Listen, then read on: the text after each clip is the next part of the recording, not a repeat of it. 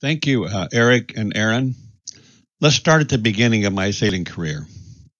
It all started during my first tour in the Coast Guard in Rockland, Maine.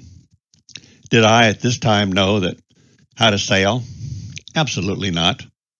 But I told my girlfriend at the time that I would take her day sailing, and she accepted and never questioned me on my ability or knowledge and thought that, well, just because I was in the Coast Guard, that, well, I must know everything about boats and sailing. Well, it went okay. But I realized after that trip that my knowledge of sailing and planning was greatly lacking. I really needed to learn how to sail and where to go and how to get there and what to bring and more.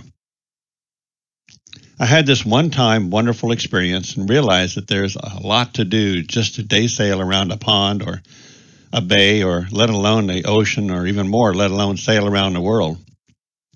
So today, after sailing most of my life and many thousands of miles and in many different kinds and sizes of boats, both sail and in power, I thought that sharing this learning experience with you on how to plan and prepare yourself for sailing, especially offshore, would be very beneficial. Am I going to cover everything you need to know? No, but I will give you a place to start. Preparing for offshore cruising, the results of uncertainty and predictability. When we began to prepare and plan for our dream cruise and a trip around the world, little did we realize how things can change in a moment, thereby changing all aspects of our plans. Sailors, boaters, and those who travel a lot are used to uncertainty and have devised ways to deal with it. But cruising adds a new dimension to uncertainty. So remember that and about what the cruise is all about. So changes and their effect on you and the trip. Changes of weather, crew, mechanical or electrical, or host of other things can and will affect the outcome of your planned cruise. Can you plan for these things? Not in all cases, but maybe in some cases. Well, maybe. Sailors and boaters and those who travel a lot are used to uncertainty, but this will be somewhat difficult and different in scope and outcome.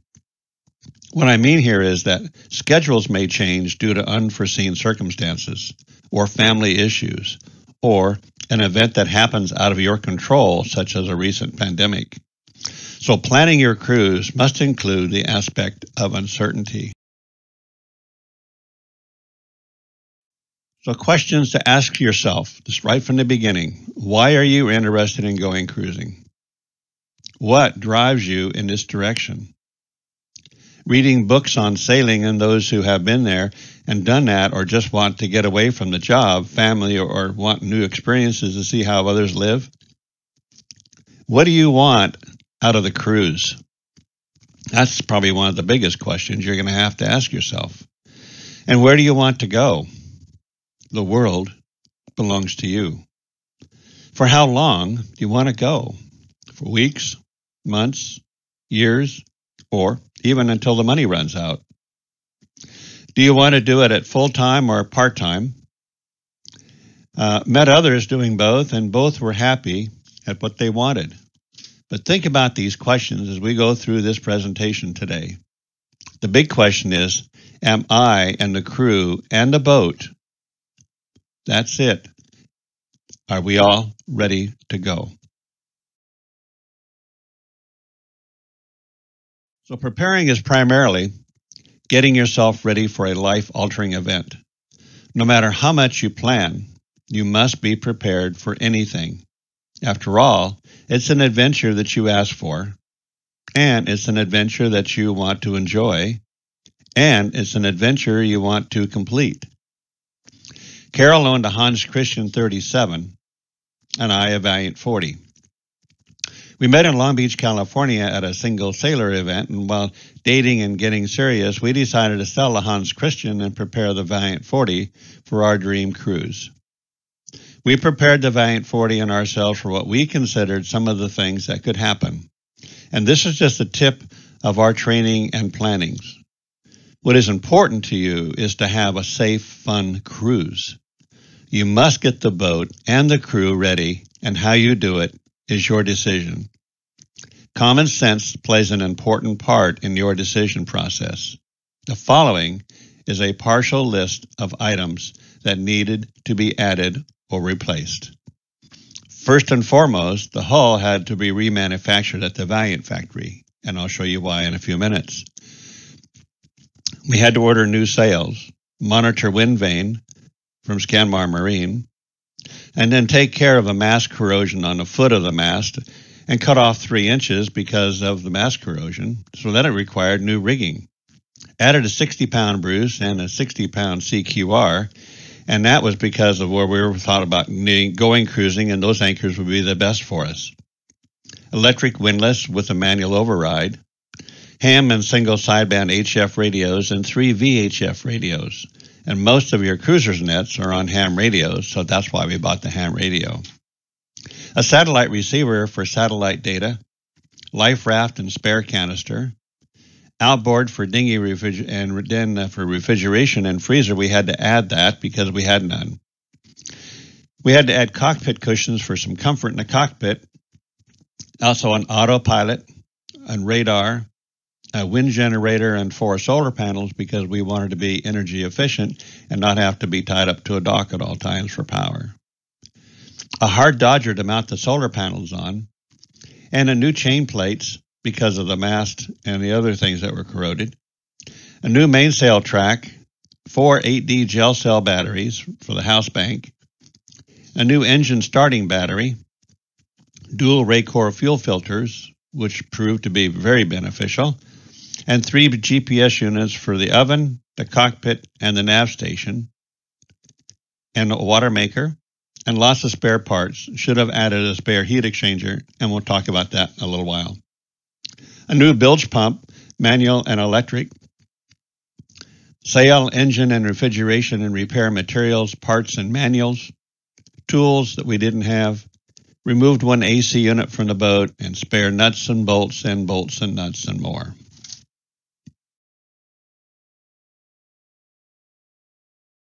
Case scenarios. Let's run through some here. So here are some areas that I feel are important in preparing yourself and the boat for your cruise. If you must abandon the vessel, what must be ready at all times? Abandoned ship bag, food, water, clothes, your personal leave herb for each crew member, and more. And during the night, you drag anchor and are heading for the beach. What will the sequence of events be that will be needed and to be followed? And does your life raft have enough room for all the supplies, or should you add more space? We did. We added a permanent abandoned ship bag, the canister that you see in the slide on the other side of the Gibbons life raft. Between those two was a 30-foot stainless steel cable that allowed the life raft to be thrown over the side and inflate and have attached to it our abandoned ship bag. If the captain or a crew member go overboard and are lost, what will be your new chain of command? Who's going to be in charge? And are they qualified? Your water maker breaks down, and do you have spare parts? And are the water tanks full, hopefully, all the time?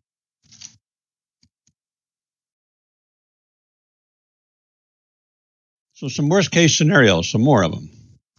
The boat is struck by lightning, and you lose all your electronics and the ability to navigate using GPS and electronic charting. You lose your rudder and cannot steer the boat. Got materials and equipment to fix a jury rig? Scanmar Marine has that. Also, your anchor fouls on the bottom and it must be raised. And do you have a way to free it without going into the water? Scanmar Marine came up with that fix for me, of course, after the fact. A crew member breaks an arm or a leg. Are you and your crew members all versed well enough in first aid to aid that individual in getting comfortable until you can get to true medical treatment? Those are some really important questions. So let's have another thought. As we all know or have heard, that going offshore is going to be looked at as an unpredictable at any time and anywhere. That's I think you can all agree on that. But once you leave the safety of near-shore sailing and venture out of the sight of land, it becomes even more important to be ready for anything. You cannot plan for all the issues or the problems, but you can get the mind working on what ifs and the unexpected.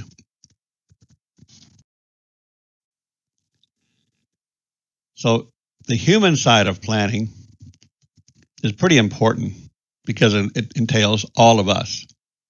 Are all the crew members and the captain ready for this adventure? Are they well trained? Are they well educated in what's going to happen? Do they have the knowledge and the ability to use it? Are you ready to live in tight quarters and forever moving quarters? Something that's always moving around is your boat. Can you stay there aboard for long periods of time and say, this is wonderful? Is privacy going to be a big issue for you? Because if it is, well, you might want to reconsider. Are you a creature comfort type of individual? And if you are, again, you might want to reconsider or say, I can grin and bear it. Have you spent time sailing and living aboard?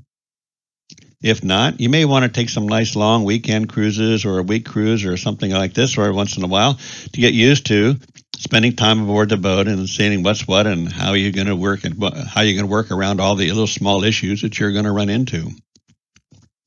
These questions are only a primer to all you're going to ask yourself. It is not a daunting task, but these and additional questions must be dealt with, and you will have a lot more than these. Ask yourself and the cruising partners what they are looking for in a trip. Do they have a say in where you want to go? Can all the wishes be met? And who's going to say no to those things that are not part of your plans? And who is the ultimate person in charge? And there is a second or a co-captain? And is that second or co-captain as well qualified as the captain? And something that's really important, I think, especially going offshore, is carrying a lot of food, but will fish be a part of your diet? And are all the crew okay with fish sometimes? Leaving on your voyage. When the big day comes, enjoy it. Make it a big deal, because it is. And your life will forever be changed by what you are about to do. The boat will not be ready, but well, that's going to be okay, because is it ever going to be ready? Probably not. The project list will forever be ever with you, and this is a known fact. So this is a picture of Carol and I on my retirement day, and my uniform and her nice dress, and 15 minutes later, we were changed out of that into tennis shoes, shorts, t-shirt, and a baseball cap. Were we ready? You better bet we were. When we set sail, I had retired at 10 o'clock, and 11 o'clock we were sailing in the Pacific. Just as we passed through the breakwater and into the Pacific, a whale breached just off our starboard side. What a symbol that was, and the happiness and the safety that it recommended. But it's also to us a good omen of things to come. So long-range cruising is all about fixing your boat in exotic places. We, as for most of you, this will be a normal occurrence. So let's talk about some critical items that, at least in my book, and this is only a partial list, and see if you can agree with these are critical items on your boat. Rigging and chain plates. Well, without the mast staying up and the chain plates holding them in place, I would say yes. The engine and charging system has got to work and work perfectly. If not, well, you may want to put that system as a critical item. Your steering and the ability to maintain your steerage and steering should be extremely critical. And the sails have to be in really good shape when you start out, because they are going to get worn as you cruise. Anchors You need to find out what kind of anchors you're going to need for the places that you're going to be going to make sure that you have the right ones on board. And the life raft, well, I would recommend a life raft. And if there's two of you on board going cruising, then a four-person life raft is absolutely perfect for you. Two people, a two-person life raft is awfully tiny, so I would recommend going into a boat show or a life raft company and saying, let me sit in your two-person or your four-person or your six or your eight, whatever they have, and see what size you want, because you could be in a very small space for a very long time. And then self-steering devices. For instance, a monitor wind vane or another wind vane of another company to help you and take over the steering while you relax and enjoy and prepare meals and take pictures and do whatever else you're going to take. So MVPs, or most valuable parts in IMHO, is in my humble opinion. Here's a list of MVPs for you to consider adding. And for us, it was a water maker, solar panels, a wind generator, a wind vane monitor self-steering device, a life raft, radios and HFV and VHF and ham radios. And when adding MVPs, make sure that, well, they are really needed. So Bob's second comment in our book was the psychological aspect of long-distance cruising can be as interesting as the pragmatic side of keeping a boat going. So let's see what he means by that. Purchasing a new or older boat. Purchasing an older boat has the advantages when you are getting her ready, you will know her inside and out. And I can testify to that 100%. Because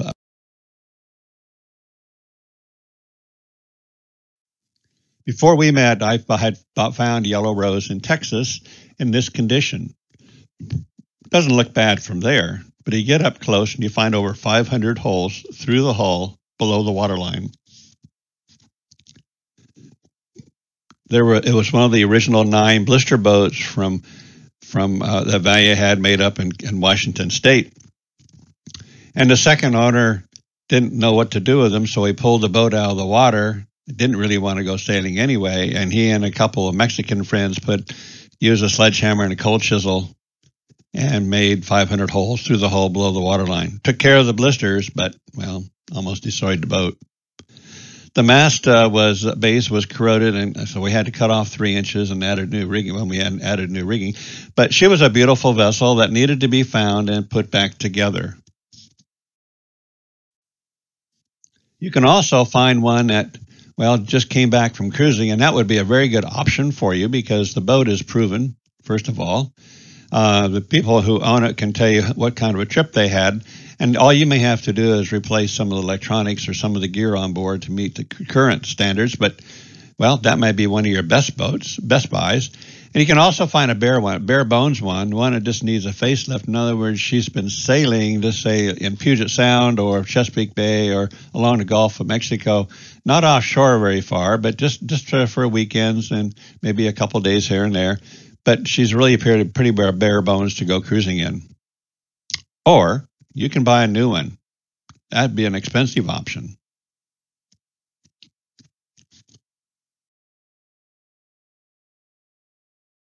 We departed. So remember that one with 500 holes in it now is absolutely a beautiful streamlined yacht that sails like a dream. Inside and out, she is a brand new boat. From a 1976 Valiant 40 derelict. Well made, great sailboat that is still sailing the world today. And today, she is called Brick House. Is now sailing around the world with Rebecca and Patrick Childress on it. Those names may mean something to you because you may have seen them on YouTube. So let me just read an email I just got from them a couple of days ago about where they are and what's going on with them. They said, "Hey guys, thanks for posting our blog and YouTube site on your webpage. It is our honor to carry on with your beautiful boat. I like how Bob Perry thought you himself. Cruising really is about fixing your boat in exotic places. We find the same is true decades later on Yellow Rose, aka Brick House. I guess that's why we started the YouTube channel, to show all the fun we were having fixing our boat in exotic places. We leave Richards Bay, South Africa next week after 8+ months of fixing the boat here and going on a hell of a lot of safaris too. Loved your book. You had so many adventures on our favorite girl.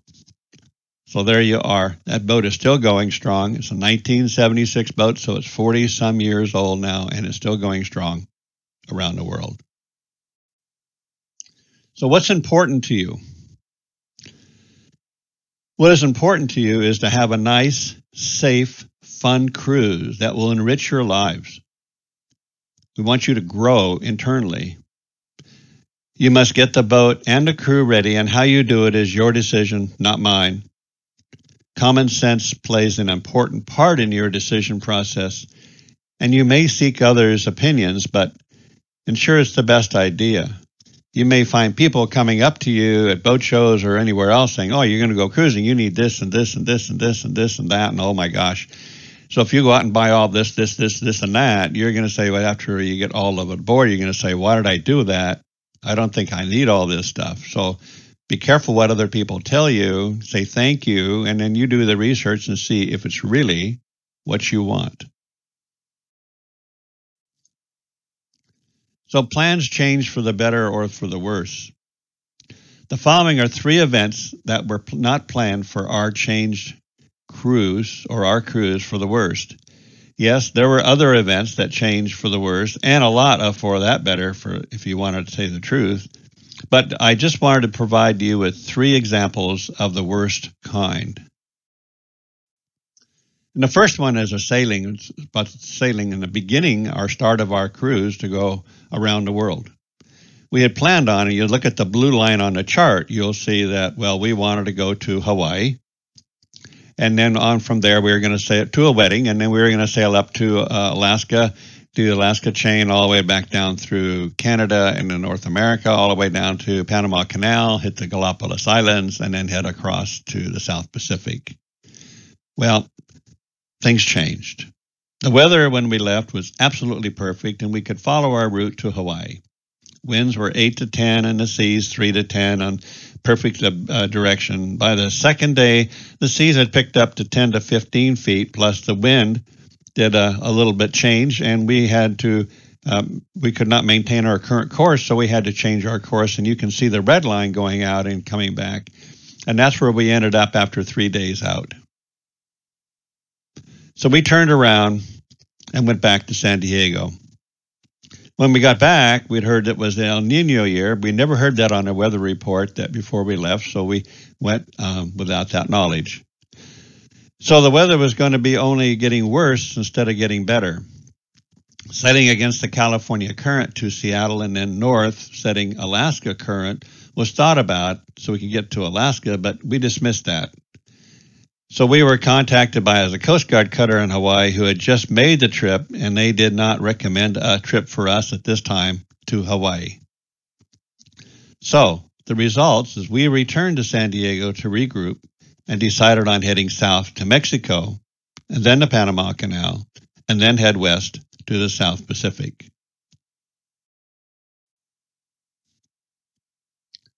The next one you see is it's called 1 Foot on the Beach. Where we are sailing is in Mexico. We are sailing in the Gulf of Tehuantepec. One of the biggest events that had a direct impact not only on the vessel but on us as well is it taxed all we could do to come out ahead of the game was crossing the Gulf of Tehuantepec. For those who do not know much about the Gulf of Tehuantepec, it's offshore many hundreds of miles is where hurricanes are formed. But also the winds from along the Tehuantepec come out of the Caribbean on the eastern side of Mexico, and they head west through the mountain range out there, and they come through at say 15 to 20 knots, which is a regular good nice wind to sail in. But by the time they get in through that mountain range, that's called the Venturi effect, those winds now pick up to 60 or 70 miles an hour or less, 40, 50, 60. So we were going to be faced with that if we had to go across the Gulf, and we did. So getting it wrong can be very dangerous if you head offshore. The seas can be bigger, the winds can be stronger, and it's not going to be as pleasant. We had been experiencing engine overheating problems for several weeks due to the faulty heat exchanger on the engine that was passing fresh water directly into the saltwater cooling tube. I think I mentioned earlier that we should have bought a heat exchanger, a spare. We were making 6 gallons an hour of fresh water and dumping it into the engine just to keep it cool. We needed a smooth sea with 10 to 15 knot winds to get across this area, and we had to motor sail and got into within 3 miles of the beach, and were slammed with 20 to 60 knots of wind on the beam. So we sailed 1 foot on the beach for the next 3 days, just off the breaker line in 10 to 15 feet of water, to be in the safe side and the calm water, and to anchor if need be. Were we ready for this? Absolutely not. But our choices were worse going offshore in these conditions, so be prepared for the worst, and when it hits you, you are ready. And the last one that I wanted to bring to you, these are not negatives, these are just things that you should be aware of, because they did actually happen to us, and they can happen to anybody. You see a line there, a red line of our cruise down through Point Amala, Panama. We had an individual who wanted to go sailing with us, a relative. So sailing with relatives or those close friends who want to be a part of your adventure can be a blast or a disaster. And this will be one of the most challenging decisions one must make, because it can be a wonderful experience or one from hell. Carol had an in-law who really wanted to come and sail a portion of the trip and who said he had lots of experience. I had never met him, so I did not know. He set a date and a destination, when and where to pick him up and take him through the Panama Canal. Remember, we are not going through the Panama Canal. We are just going to go there and pick up spares, food and water, and then head off to the Galapagos. He never told us of his planned arrival and departure dates, and we only got mail once every several months, and so we did not have all the data. And when we did find out his scheduled dates, it was too late for him to change, and we said, okay. Big mistake on our part. We were still in Guatemala enjoying a cruising lifestyle and in no rush to get anywhere fast or have a deadline. Our next stop would be the Bay of Fonseca and then Costa Rica. And Van wanted to be picked up in Bahia Ballena, Costa Rica, on a set date, and he already had his round-trip tickets, we found out later, and we would be the losing people on this, not him. He would come out the winner.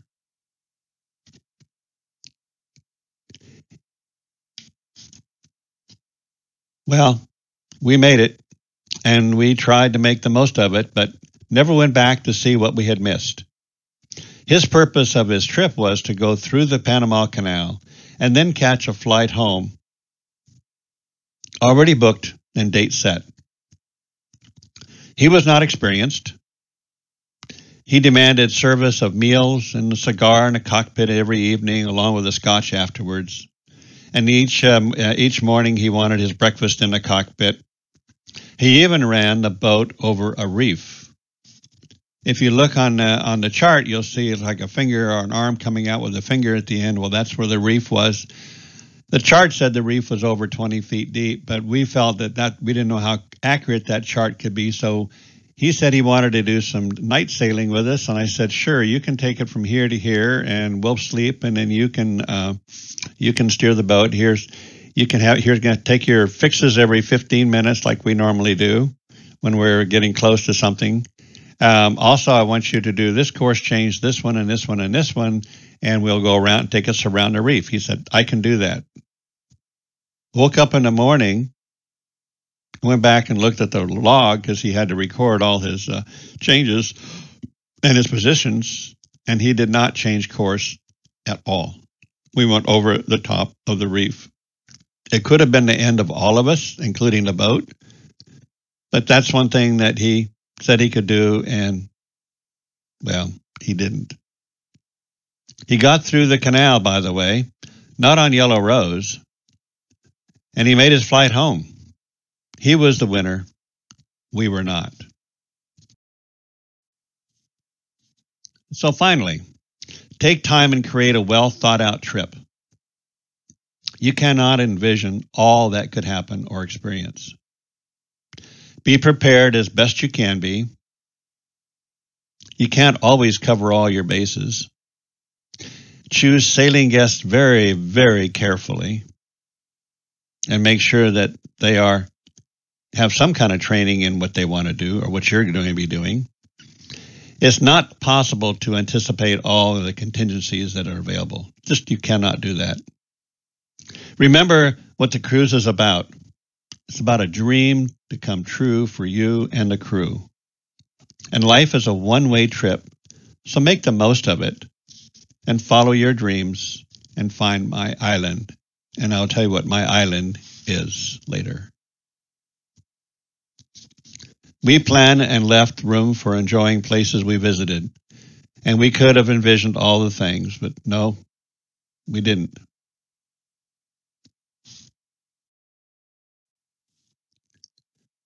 So answer the questions for yourself.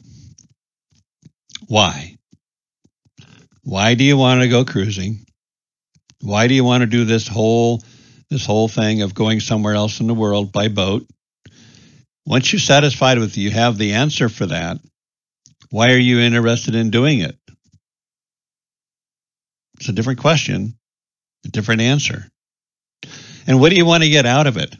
What's your end goal for going cruising and going around the world or going here or going there, wherever you're going to go on your cruise?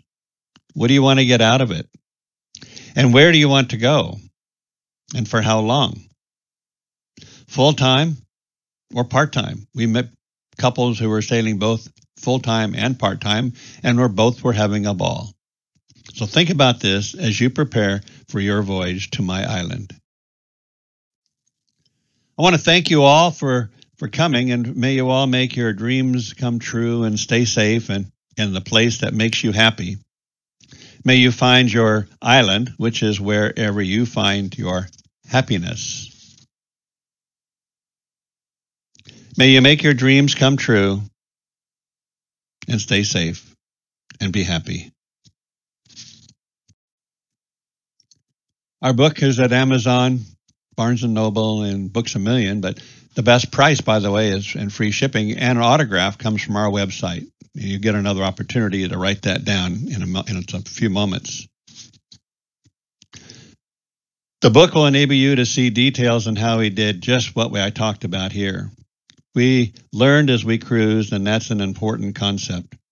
And if you would like to read more and have a cruising guide to Mexico, to Panama, and to points east, this book will take you there. Not much was left out in terms of a sailor, according to Bob Perry.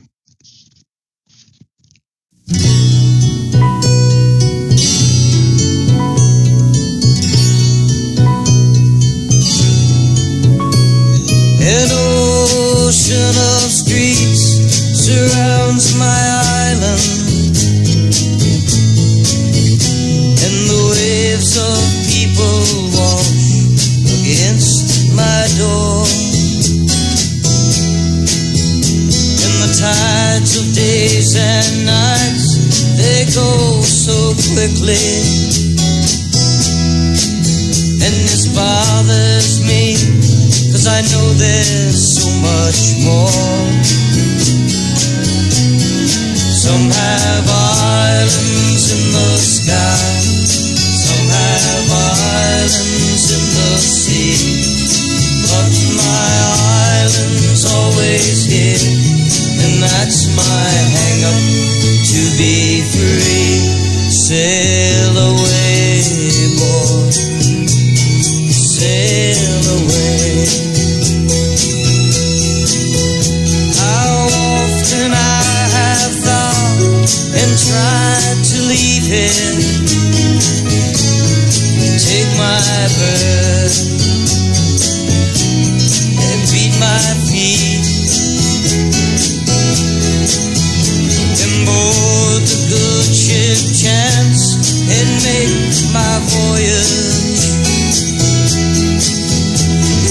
sail all the way across the street.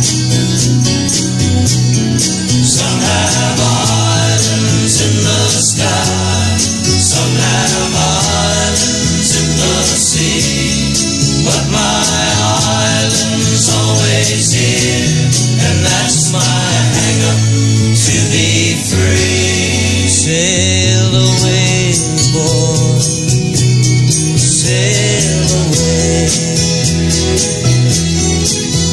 Sometimes I think and find that conscience is